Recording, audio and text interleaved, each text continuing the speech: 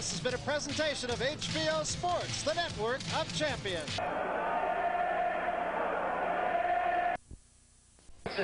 Jerry, sometimes these things don't mean anything, so both these guys are big. Well, they're both big, and they both exchanged a few words out there when they were given the instructions by the referee and the back of the day. In fact, they're yelling and screaming at each other. I don't think Dennis likes Foreman, and it's very obvious Foreman not too happy with him either. George Foreman is 231.5. Dennis 6'3" at 215 pounds. And, baby, they don't like each other. Oh, I don't know what happened before this fight, but I didn't know that they had even met before. All right, 12 rounds, the 5-point must system in Florida.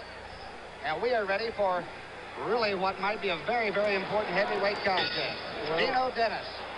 Watching the animosity that they showed towards each other, I'm looking forward to a good scrap. All right, Dennis on your left. He's a mover and a jabber, and he better be that way with Foreman, who's got 40 knockouts and 43 wins. He's got very fast hands, as you're watching and witnessing right there with that left jab. And he's going to have to use those fast hands. He's going to have to use the speed on his feet, too. Has he got to move away from the right hand, or which way should he be moving? I would think that, in all honesty, he should be moving in and side to side. You don't want to be on the end of Foreman's power. That's where he'll get you. That's where he'll hurt you. A 20-foot ring. Dennis with 14 knockouts and 28 wins. No losses and only 1 draw. This is kind of a test for Foreman in the fact that he has trouble with guys that are his size and can move and box, as he showed with Ali when he lost his title. But now, can he come back and show us he's learned something? And remember Gregorio Peralta, went 20 rounds, lost both fights to Foreman, but did go 20. Well, in the first fight, there was a lot of speculation as to whether he really won it or not. But we're going to have to find out tonight. Pretty good hook by Dino. A little bit open-handed, though. Wasn't a big punch.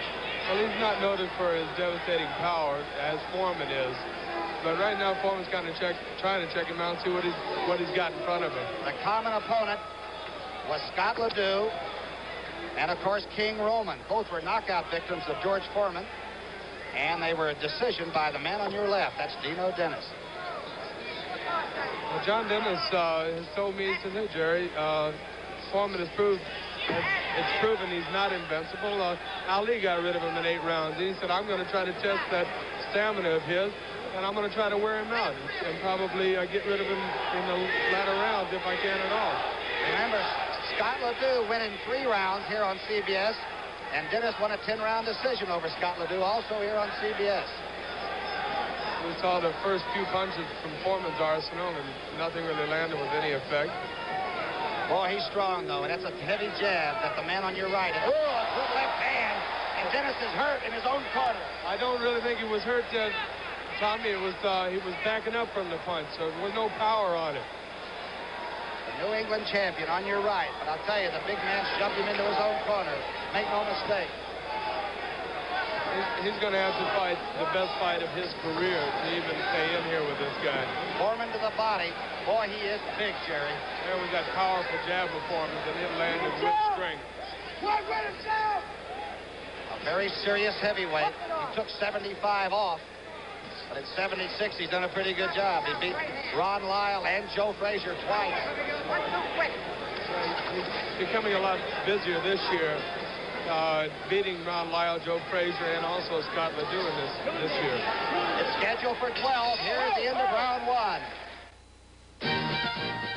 Hi, I'm Connie Stevens. Homecoming days are going on now, so come on over to Ace. Whatever you need for your home this fall, remember, Ace is the place. Lots of bargains all through the store. Paints, appliances, power tools. Your Ace man's got them all. He can save you money on national brands during Ace Homecoming Days. Ace is the place with the helpful hardware man. Are you like me? Crazy about cars? Really love that machine of yours? Then right about now, you should be putting in Prestone, too. Antifreeze isn't permanent. It wears out. So every fall, my baby here gets a fresh fill of Prestone Antifreeze. It fights freeze-ups and helps protect her cooling system against corrosion. Prestone 2, you know it protects. This is my Packard, and I know Prestone protects. That's Foreman's record. The only loss to Muhammad Ali, of course, in Africa. And he's after Dino Denis, unbeaten.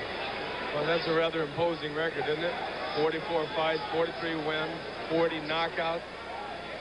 I'm sure glad I'm on the other side of it now, Tom. Only 8 of George Foreman's fights have gone 5 rounds or more. Only 8. Well, that's a test to his power, his punch, and as is obvious, his awesome strength. But now, what has he done after that 5th round? Good hook by Dino Denis, and he lands 2 straight good right hands. Hey, he came to fight. You can see that by the words they exchanged at the referee's instructions. Just keep in mind that Foreman has trouble with tall heavyweights, like Muhammad Ali, maybe like Dino Denis. That's right. He's 6'3", and let's say something about Denis. He's 29 wins, no losses, and 1 draw. So that tells you that he's not a bad fighter.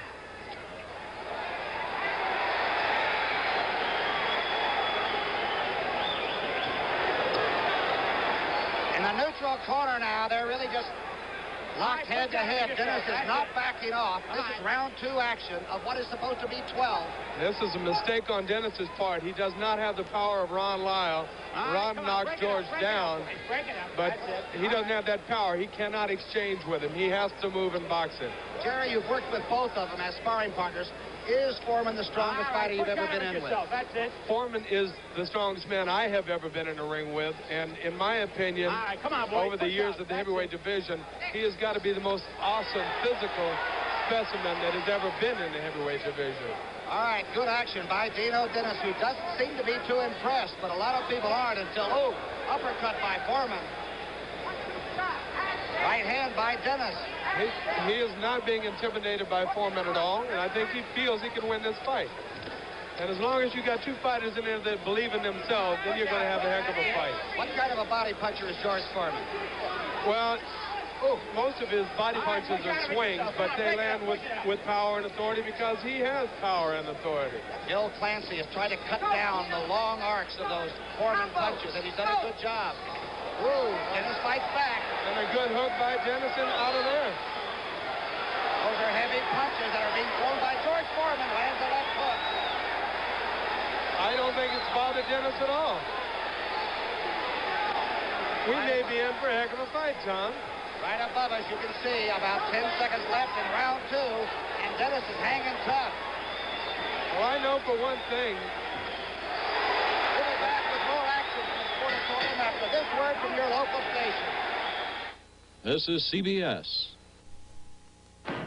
Is it safe? Is what safe? Is it safe? Dustin Hoffman. Laurence Olivier. Is it safe? No, it's not safe. It's very dangerous. Marathon Man, a thriller, rated R. Now at the Chinese Village La Mirada Drive-In and in theaters in Orange County. United Airlines makes me feel like the boss. They know I'm a busy woman. So now they've given me more carry-on space than any other airline, which I prefer to think of as carry-off space. I grab my case, an hat from above, completely unsquashed. I get my clothes, free of wrinkles, from the closet. I whisk my suitcase from United's brand new luggage racks, and the boss is on her way. Fly the friendly skies of United. Where you are the boss. Channel 2 Newsroom at 5 and 11. Round 3, Dino Denis, born in Italy, but raised in Massachusetts. Boy, he's a tall, good-looking athlete, but he's in there with a guy that is really strong. Sure, he is that. I'll tell you, I had him as a sparring partner, Tom, and he doesn't give quarter to anybody. Believe me, he respects his own ability and has confidence in himself, and he's showing himself tonight.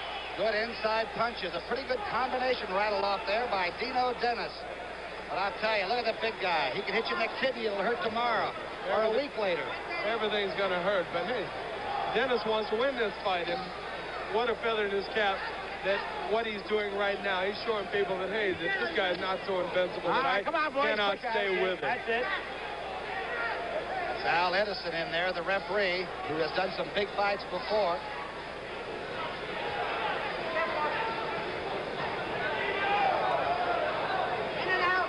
Listen to the referee. Edison has a mic on, and we can listen to it right here on CBS when he's not having to really part these guys too much. Not a lot. They're doing some good fighting. That was a wicked shot by George Foreman there.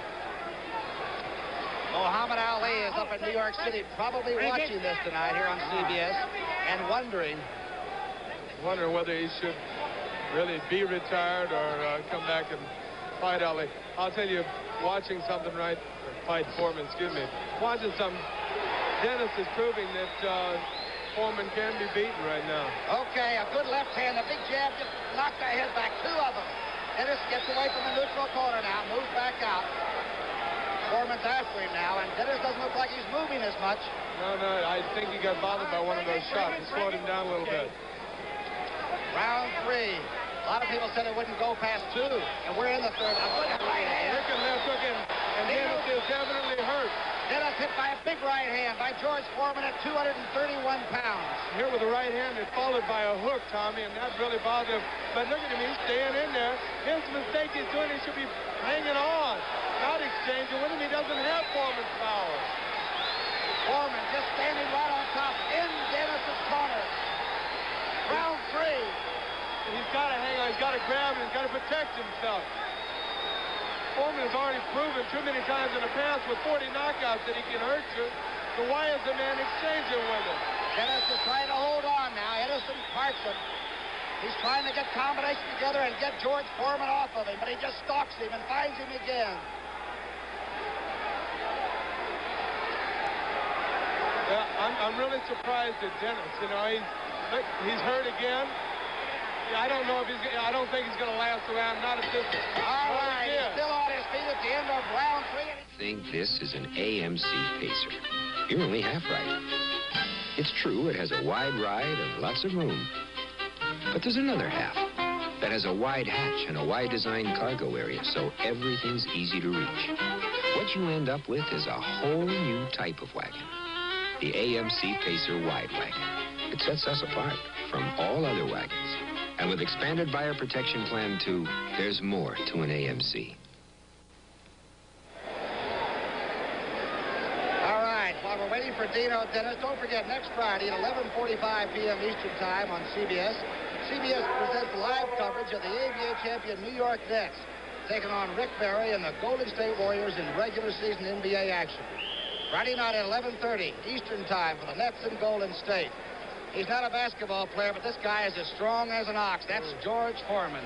He can punch, and I don't understand Dennis' tactics in the last round. Gil Clancy was yelling and screaming at the referee. I don't know what he was yelling about.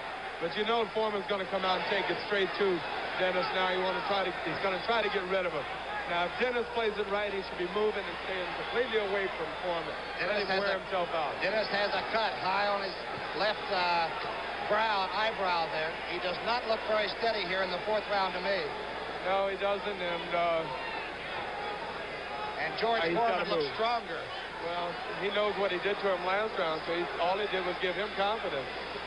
Remember, Foreman got off the deck when Ron Lyle knocked him down there 2 times in Vegas. Break it. All right, and he got back up. Here you heard Edson, the referee, talking to him.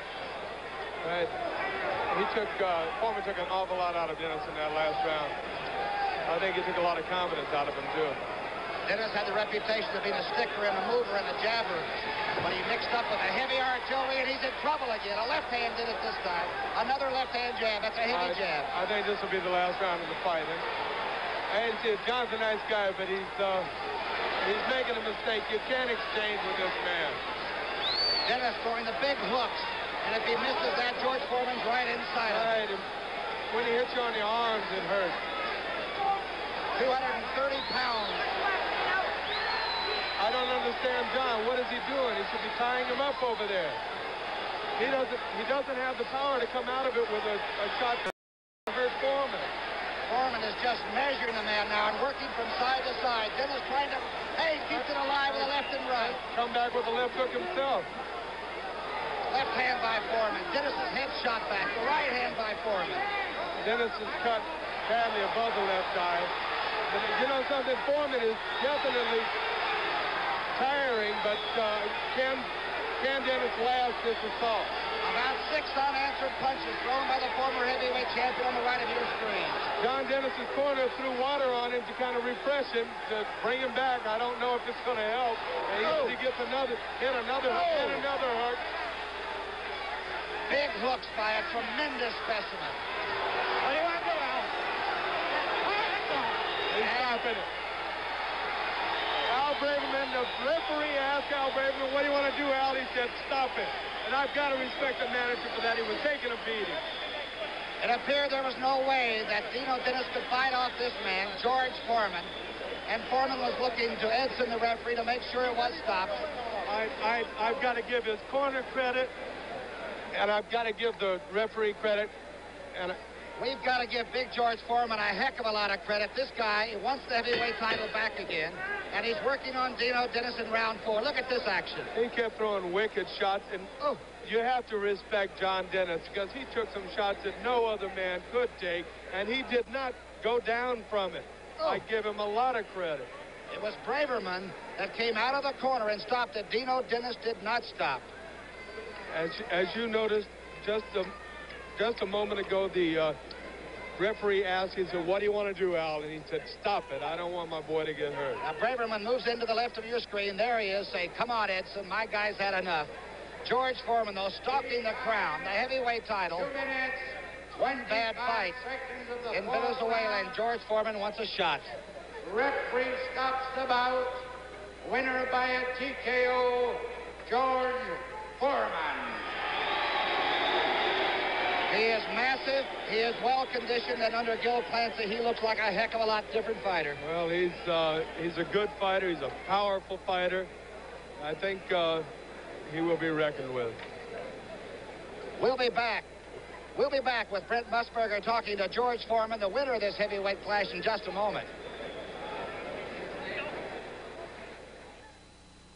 Color, coming right at you. Color, coming to stay. Sharp, beautiful pictures. The SX70 Pronto way. Get sharp, beautiful pictures in minutes with Pronto, Polaroid's low-priced automatic, and the new super clear SX70 film. It's clear, it's got to be Pronto. It's clear, it's got to be Pronto. It's clear, Polaroid Pronto. What do you say? Pronto! And it took my administration to get things moving ahead in this session. That may be, Congressman. However, it took my party to bring a sound fiscal policy to this state. Gentlemen, please. All I know is it took Schlitz to bring the taste to life. Introducing Schlitz Light Beer. Less filling and 1/3 fewer calories than our other quality beer, but all the taste you'd expect from Schlitz. It took Schlitz to bring the taste to life. Gentlemen, it takes a good head for politics. Hey, look, I want to show you something great. This coffee maker from Norelco, the Dial Brew. You know, other drip coffee makers are set at the factory their way. But with the Norelco Dial Brew, you dial to the taste you want. Light, medium, dark. Isn't that terrific? Pay less, pay more, but you can't buy a finer coffee maker. Norelco has a line of Dial Brew coffee makers for you to choose from. And only Norelco has Dial Brew. And we're back right here in the middle of the ring with George Foreman on my left and Gil Clancy, who has done a magnificent job handling him. George, how would you evaluate your performance as you look right up into our cameras here? Well, actually, to be honest with you, I didn't intend to really finish him until about the 8th, 9th, 10th round, but I got him hurt over in the far corner about the end of the round, so I decided I better go on and finish him because, you know, I'm landing punches and they weren't effective. The body punches really did it, but I think that the finish came in due time. The referee should have stepped in a little earlier, but the guy was courageous. He would take those punches and try to land one of his own. So you have to score him high. He's went longer with me on those kind of punches than Joe Frazier or anyone else. So he raised high in my book, but the main objective now is getting that championship form, getting the World Heavyweight Championship. These other fights are very important, but in my mind, there only exists one piece of tension, and that's for the Heavyweight Championship of the world. And I would like to avenge the only defeat I ever had against you-know-who. I'm not going to give him no publicity. He doesn't need it anymore, George, I'll tell you. But do you consider yourself now the finest heavyweight, like many of us who watch you and the other heavyweights in action? Do you think you're number one? You don't score a guy and call him the finest heavyweight just because he can give it. it's the ones who can take it that you got to score heavy. And when I get in there and can take it like this, man, then I think that you can rate me one of the good heavyweights in the country. Right now, I'm creeping up on that kind of a potential. But right now, I can give it, but who knows whether I can take it like this, man. He tried his best, and that scores him high in any heavyweight, in the division. George, what a turnaround you are as a personality. Now you reach deep down when someone asks you a tough question. You're willing to come up and meet the press. You don't hide from people. What's gone on in George Foreman's mind? Well, I'm intending to have a cure for cancer before I die, and the more money I make, the more I can give to the Cancer Foundation, and I hope to have it in the next few days. If I can fight every few months, give a lot of money there, then I'll have a cure for cancer, and that's better than being champion of the world and a whole lot of money in the bank, isn't it? It sure is, George. Nothing better than that. Right. You know, sometimes a fighter is no better than the men around him, and I want you to tell the fans what Gil Clancy has meant to you. Gil Clancy's high, but this is Charles Shipes. He lives with me. Charles is the one that keeps you going, right? That's right. And Gil Clancy is the man, the technical man. This is John Falk, and of course, my main man, Don King, Lamar Davis. George, before we go on, I want to ask Gil a question. Gil, what about the change that's come over George Foreman? Well, as I have said many, many times before, George always had all the ability in the world. He's a happy guy now. He's a relaxed guy, and all that ability is coming out. You know, I noticed... I'd like to say hello to his mother. Yeah, would. Hello, Mom. I don't know if the FCC allows that, folks, but we just did it. Listen, the trainer, Al Braverman, was up throwing water on his fighter, and you were furious over there at the corner. I sure was. I was complaining to the referee, but I wouldn't want the other guy disqualified. I know it was better that George ended it this way. All right, George, who's next? I had to tell Gil, hey, Irishman, get out of here. George, who's next for you? Right now, I want some butterflies. I like the championship of the world, and whoever the WBA or WBC recognizes as champion, I'll fight them. If they want to recognize me, I won't take it unless I can fight the best contender around. All right, George. Congratulations, and also to Gil Clancy and the entire entourage. George Foreman here has stopped Dino Denis in the 4th round, and don't forget that we have more heavyweight action coming up here from the Sportatorium in Hollywood, Florida. And let's see if we can get a monitor turned around. Can somebody yank a monitor around here for us? We can take a look at this, George. Here we are right now. George, you walk right over here with me. Here is some of the closing moments of action here. You can see now the punishment, and you think that it should have been stopped at this point. Right. I had my rhythm going. I'd hit him and jump from one side to the another. There was no way he'd been able to land a good counterpunch, because I got the rhythm going now. And the man he's done his best, but he's not going to quit because he's a tremendous athlete at heart. So someone else has to come to his rescue. You know, George, I liked him in the second round. I looked at the referee right there to stop it, but he wouldn't. Yeah, you were turning to look. You know, I liked Dino Denis' performance in the second round. I thought he irritated you a bit there. More than that. that jab still would be the thing that you've got to work on defending against, right? The guy who can move and stick, that's what you got to worry about. Well, what I'm trying to worry about now is just beating up everybody I face in the ring and do a good job of getting out of the ring unhurt and be thankful to God, because he's the one who does all of this for me. And that's all important right now. I can work on jabs, but that don't win fights. We have mentioned Kenny Norton, Muhammad Ali. Of course, you want that championship back, and tonight you defeat Dino Denis. Some of the other fighters that might step into the ring with George Foreman, who would you name? Right now, I just want anybody. I'm working close at hand with Don King, as you know. He's, I think, have been the action mind behind George Foreman, because you leave it to me, I'd be on my couple 100-acre ranch in Marshall, Texas, cooking homemade eggs, homegrown eggs, vegetables out of the garden. But he pushes me, and so right now I just want to stay active. I don't want to go a whole month without fighting. Now, you're going to come into New York this week, I understand. Right. And on Friday night, you're going to be part of a panel over at CBS, and we're going to take a look at that controversial Muhammad Ali, Ken Norton fight, and you're going to be one of the expert boxing men that we're going to have scoring it. I understand that we've got Floyd Patterson, Joe Frazier. We may even be able to talk Howard Cosell into coming over there and scoring that fight along with you, George. Mainly, if we can get an adept and a professional man like yourself, that's enough. Kind words indeed. And that is it next Friday night at CBS. We will take another look at that Muhammad Ali, Ken Norton fight, and you can decide for yourself whether or not Ali indeed remains the heavyweight champion. We've got more heavyweight action. Tom Brookshire and Jerry Corey have rested their vocal cords, and we'll be back. The Sportatorium in Hollywood, Florida, in just a moment.